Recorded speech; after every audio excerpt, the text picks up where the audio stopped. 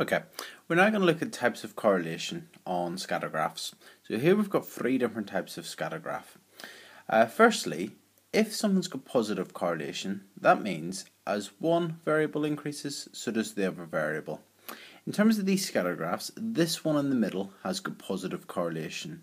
You can see as the hands get bigger, so does the height of the person. So it goes up from the bottom left hand corner to the top right hand corner. So this has got positive correlation because it's going up in this direction. It means as the hands get tall, if you've got big hands, you're tall. If you've got short hands, you're short.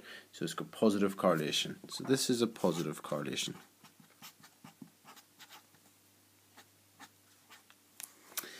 The definition of a negative correlation is as one value increases or one variable increases, the other one decreases.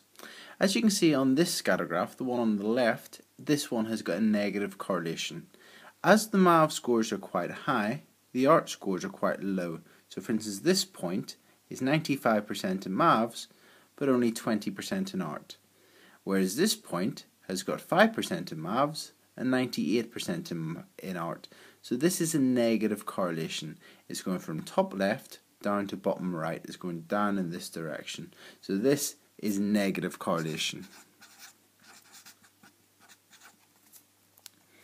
Finally, the definition of no correlation is there's no connection between the two variables, and the points will be randomly plotted around the scatter graph. You can see clearly that that's the scatter graph on the right, that the weight of the people has got no connection to the amount of television watched. You can see the points are just plotted around on the scatter graph and no line of best fit can be drawn. So this has got no correlation.